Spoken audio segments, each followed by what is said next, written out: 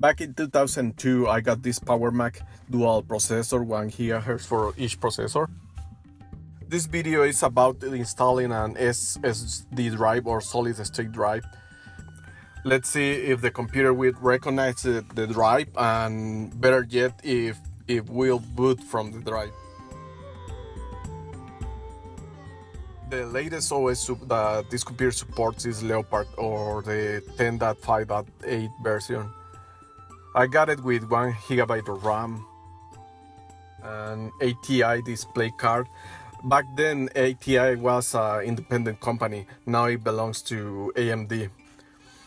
And the graphics card have a special connector especially made for Apple. It was called Apple Display Connector. It is like a primitive Thunderbolt connector, because this Apple Display Connector carries out the power for the monitor, 2 USB ports, and also the video signal in just one cable. The 2 processors from Motorola came in a daughter card. It has 4 PCI full-length PCI slots, 1 AGP. Back then the AGP port was for the graphics, and 120 gigabytes parallel ATA drive, 2 optical drives, 1 super drive and 1 CD-ROM. The super drive was a DVD player and also was capable of burning CDs, I believe.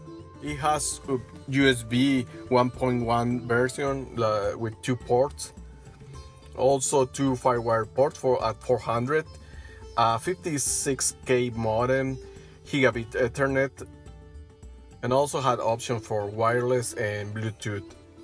It has analog and digital audio out. This computer was so powerful in 2002 that the US government classified this computer as a weapon, so it was prohibited to export to Cuba and some other countries. So it was a nice acquisition.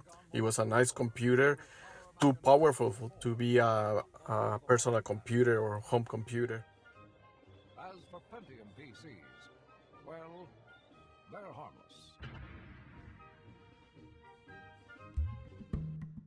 A few years later, I started to feel the computer a little bit slow, so I decided to upgrade it with serial ATA drives. But this computer has IDA drives, the standard parallel ATA drives, so it didn't have any serial ATA ports. So I added a Sonos Tempo Write card.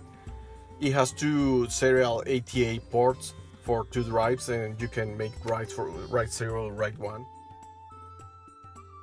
I also added a USB 2.0 card to speed up the USB, since the original ones were like 12 megabits USB. So I'm going to go ahead and try to install a solid state drive in this computer and see how it behaves. And we are going to boot using the spinning disk in order to format the solid state drive. Then remove the spinning disk and put it back into the Mac once we burn the DVD image for the installation.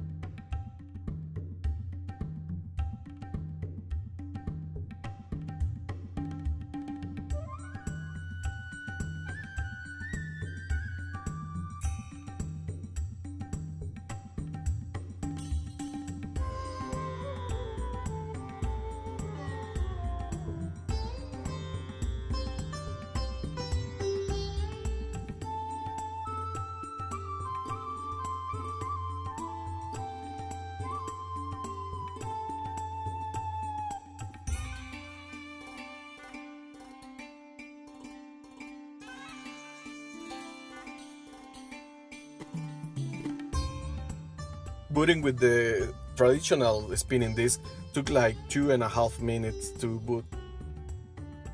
In order to create the boot disk, I'm going to make two partitions into the SSD drive. One will be for the DVD image for the installation, and the other one will be for the actual booting disk in the Mac. So once I have the two partitions in the drive, I'm going to install the DVD image into the first partition to boot from there. And once it boots from the DVD image, I'm going to install from there into the second partition of the computer. I didn't want to boot from the USB because using a pen drive is going to take way more time than using an internal drive. So now I'm putting the SSD drive into the Power Mac. We won't need the second drive, so I'm going to remove this cable. This computer didn't have serial ATA drive, so there is no serial ATA connector for the power, so I'm going to use an adapter. I won't secure the drive since I'm not planning to use this computer. This is only an experiment, so let's turn it on and see if it boots from the SSD drive. I'm speeding up the video because it takes about 25 minutes to install the OS.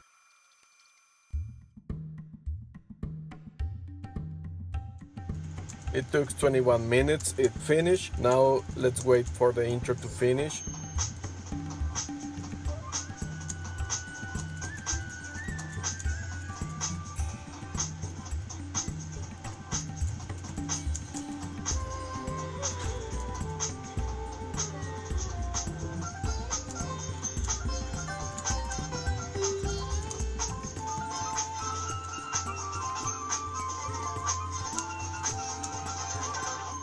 Let's respond some questions from the OS.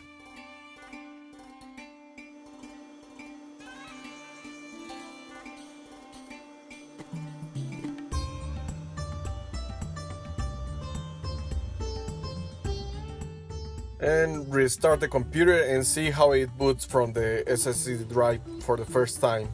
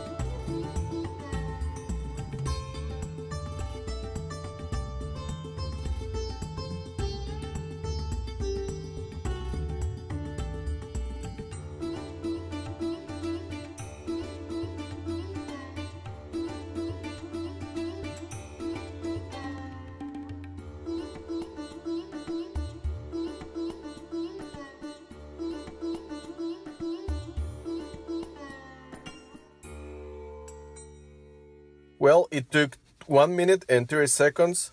From that, let's take apart 22 seconds from the open firmware to perform its auto test.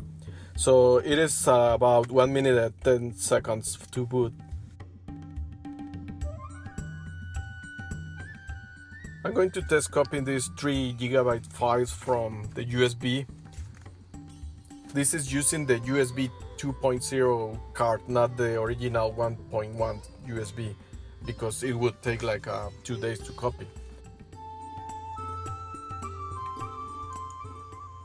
Opening a 12 megapixel picture, about 20 megs in size, in Corel Photo Paint, it takes a few seconds. It is fast enough.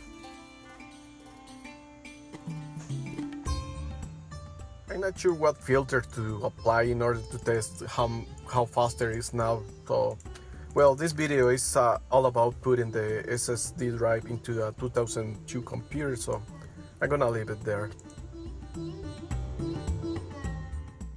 I have installed 10.4 Fox browser since Safari cannot be updated in order to comply with the modern sites. And this This browser works really nice. YouTube opens fine. I'm gonna see how it plays a video. I'm gonna open an HD video to see if it plays.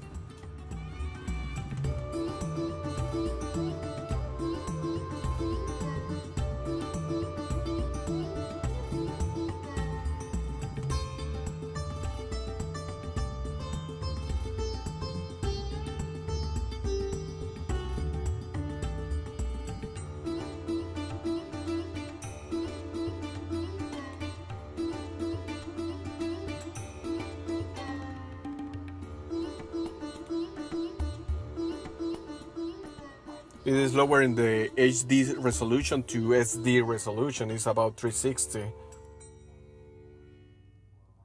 And even that, the video is not playing very well. If you leave it a few seconds, it's going to catch up with the frame rate, but it is awful to see it like that.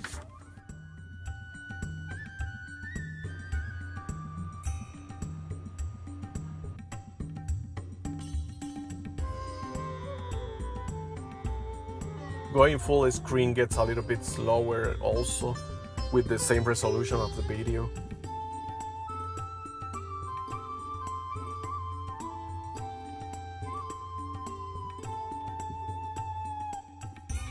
Let's try another test. I'm going to open a 4K video running from the SSD drive and see if it opens. Well, it opens. That's a progress. But of course it struggles to play a fairly good frame rate. Well, we proved that it is possible to install a solid-state drive into a 2002 Power Mac. You will see an improvement, but I don't think we can use it as a daily basis as a normal computer. I will leave you with these pictures of the complete disassemble of the computer I performed in order to clean it up. I think I'm going to take apart the power supply and use it as a bench power supply for my experiments. I don't think I can sell this computer to anyone. It's not even a vintage one or collection computer, so I'm going to just take it apart and take away the power supply to use it in another project. Thank you very much for watching. Stay tuned. Thank you.